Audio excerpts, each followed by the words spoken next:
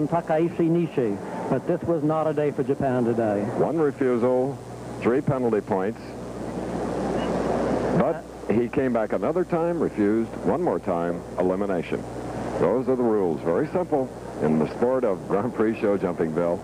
So off he goes, and up comes Timmy Grubb. Oh, yes. This is we love Linky. Linky's a nice horse. He's been training in the United States. Timmy lives here most of the year because he's married to a former American show jumper, Michelle McAvoy. And he shows on the Florida circuit and on the East Coast. His training has been very good because with this nice horse, he was able to jump a clear round in the Nations Cup. He had 8 1/4 faults over the first course today. And he's in the hunt, really. Well, that hurts a little bit. That big oxer has to be approached absolutely perfectly or the horses can't jump it.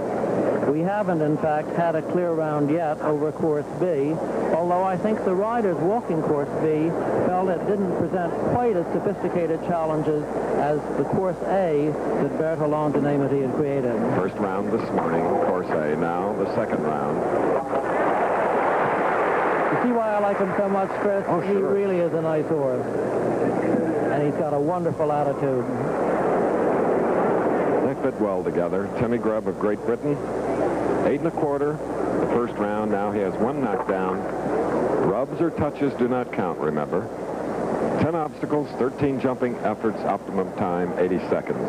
In the event of a tie for any of the 3 medals, at the end of this all, there will be a jump-off, time jump-off, water clear. Now the double at the end. Oh, just knocks the rail off, Bill, and that's 8. Make it 9 because of time penalties, and it's a total of 9 plus 8 1/4, 17 1/4 for Timmy Grubb. We have about 12 more riders to go, and we get to the good ones, those even without faults this morning. We'll be back after this. 10 riders left. France, 30-year-old Frederic Cotier. Flambeau Say, a 13-year-old chestnut gelding, French bred. Coming in with 8 penalty points. In the hunt. In the hunt, this is a very clean jumper, a very, very beautiful horse. Was already a member of the 1982 World Championship team, so you know that Flambeau Say with Frederic Cotier is no slouch. Remember, we have a tie after the first round between Joe Fargis of the United States, Michael Whitaker. Clear rounds, then 5 tied with only 1 knockdown earlier today. Good start for Flambeau Say. We had a water jump problem in the morning, and the water is in this same afternoon course. I wonder if anything will change. Now the Beverly Hills Oxer. Biggest problem thus far? A little bit bad. It's a very big fence. And that's the one you described on your course walk, Bill, and showed us the spread and the height.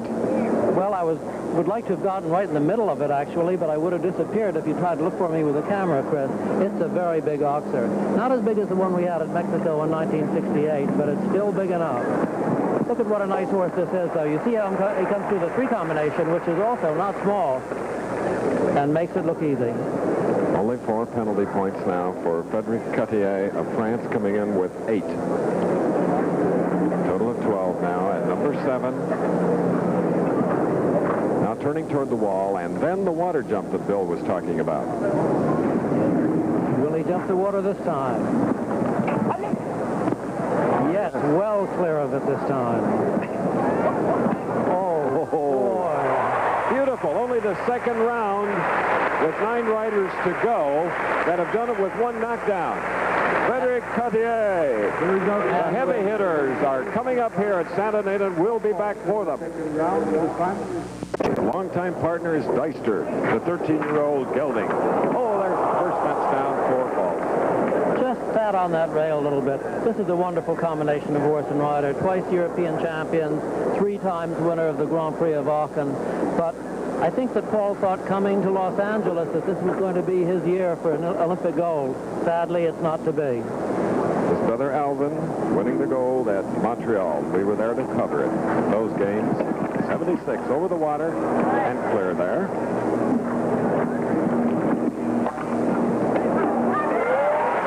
So now, Bill, we have 2 riders with 2 rounds that have 12 faults. Cedric Cotier, and Paul Shakamula. We'll be back after this.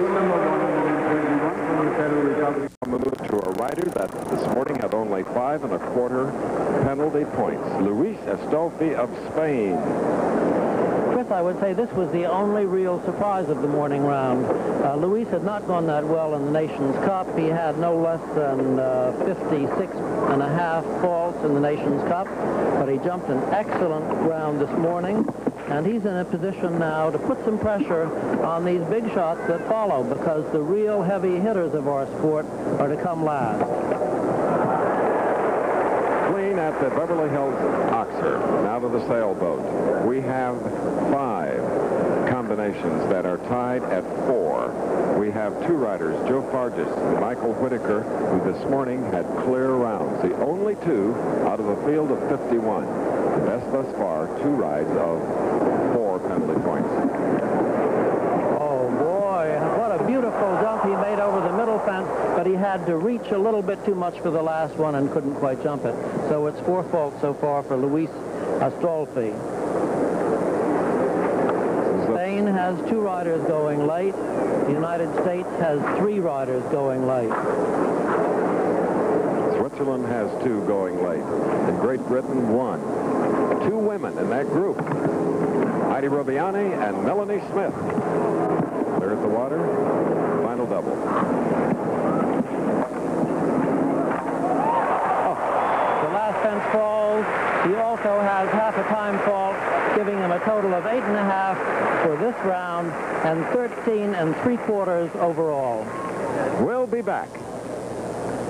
Final, the second round, and with His Excellency Juan Antonio Samaranch, President of the International Olympic Committee, watching here at Santa Anita Park. Here is 37-year-old Luis Alvarez Cervera. He had a good morning, only 4 1/4 points, Bill. Had a very, very long and a very, very good career in show jumping. He goes way back into my era. He's been 6 times his national champion, the first time in 1967, so he's no beginner in this sport. Let's see if he can jump this bogey oxer. Almost. He jumped it in front, Chris, but the hind end just dragged a little bit and took it down.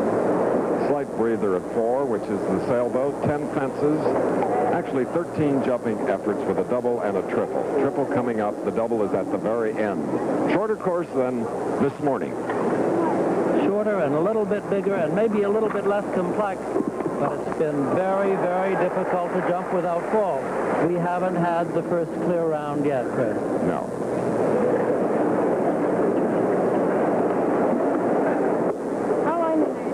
At this point. Number 7. 80 seconds to get around the course. Luis had fractional time faults in the first round, and maybe he will again. He's not going very rapidly. Water. Explosive at the beginning. Now the double.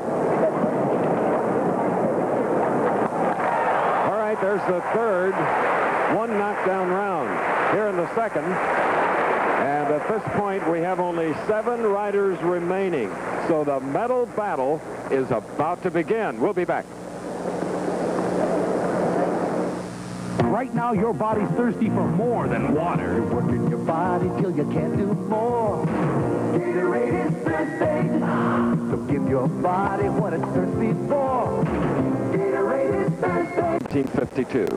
In the field of 51, here's one of 2 women.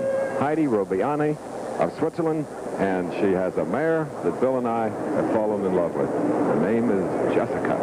Irish bred mare. We sure like to have her in our barn. Yes, in fact, Chris, men and women have been competing together for decades, but it took a long time to convince the U.S. Olympic Committee, or the International Olympic Committee, I should say, that it was all right for them to do so in the Olympic Games. First fence of 10. She has only 4 penalty points. Morning round, along with 4 others. Then there were 2 with clear rounds. The Oxer.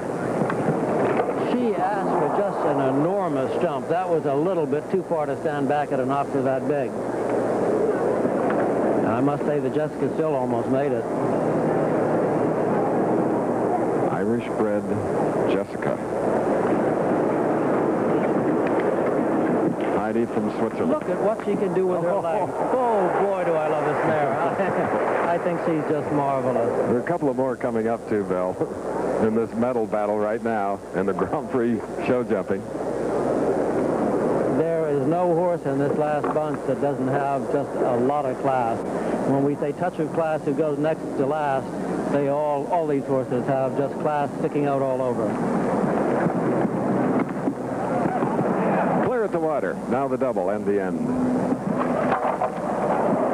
So Heidi Robbiani of Switzerland has delighted this capacity crowd starting on Tuesday in the team competition.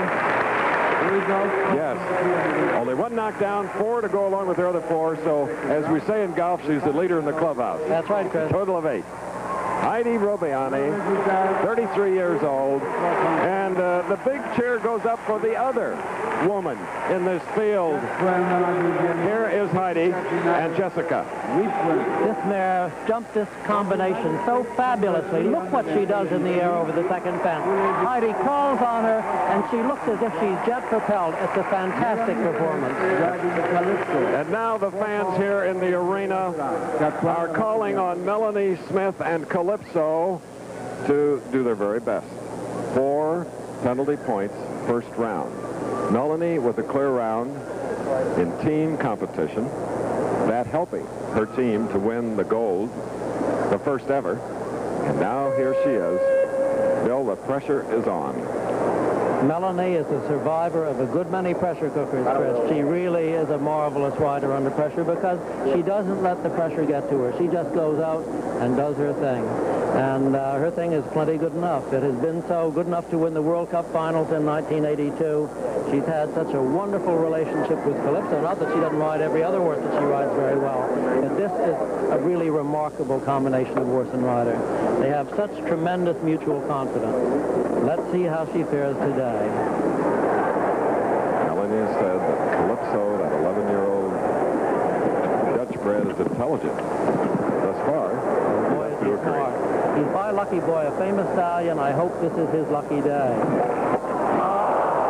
Just stick that big oxer on the way up. The cups are shallower than they used to be in the Olympic Games, so that horses will not run a risk of injury. Now that's a total of 8, which equals Heidi Robbiani, but Melanie's got a long way to go on this round.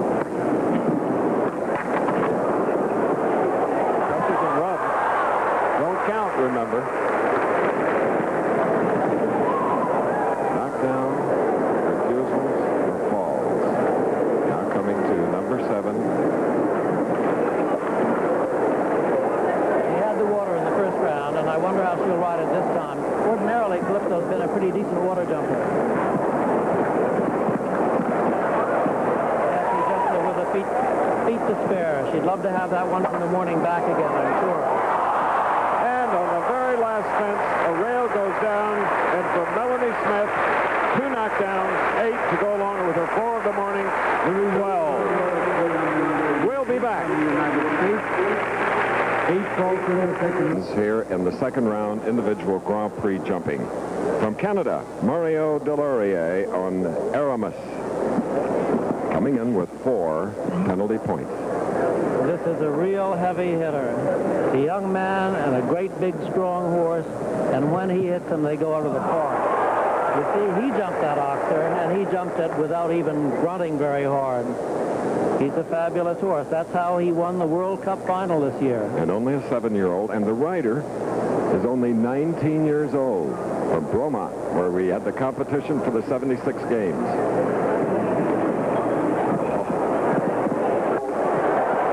That's what they call high, wide, and handsome. We have 2 other riders to go next with 4 penalty points. That's what Mario had coming in. He is clear up to this point in the second round. Oh, and in the last moment, 7 goes down, and it's 4 for Delorier of Canada. He was maybe a little bit too casual about that fence, which hasn't come down often in this round. Still working on a good score because 8's the best we've had so far. 4 balls for a total of 8 to tie Heidi Robbiani. That's where it stands right now, 2 with 8. We have Kadrian Homefeld.